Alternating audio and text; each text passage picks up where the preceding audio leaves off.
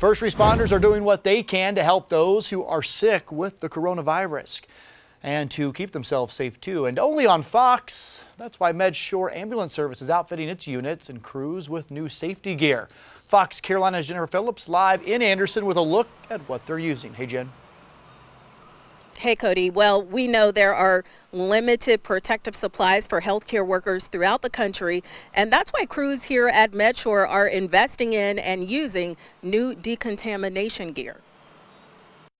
Austin Sanders is a nurse. Not only is he trained to take care of the sick, as the clinical CQI, Continuous Quality Improvement Manager, he makes sure EMS crews with MedShore Ambulance Service have what they need to keep themselves and patients safe during the coronavirus outbreak. We're definitely proud of our crew members for doing, what they do. Right now, crews have personal protective equipment known as PPE, like gloves, gowns, and masks. We are prepared to utilize our PPE for any type of contagion, whether it be flu, COVID-19. And crews are outfitting ambulances with this BioCell protective lining. Very thick plastic polymer that actually goes in and essentially keeps any part of the rest of the ambulance from becoming contaminated from dropping and airborne. Once this lining is discarded in a biohazard bag, this sterilization fogger is used to help in the decontamination process.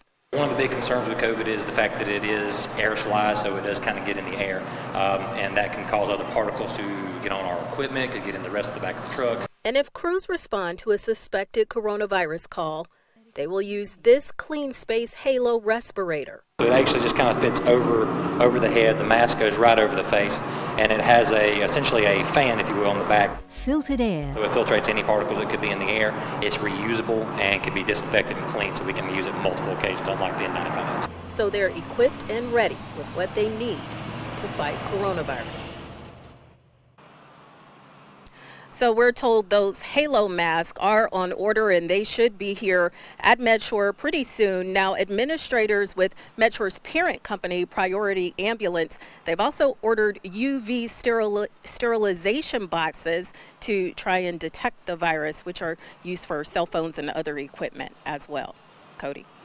All right, Jen, thanks so much. It's great to see all of these local companies going the extra mile to protect their employees and, of course, the public.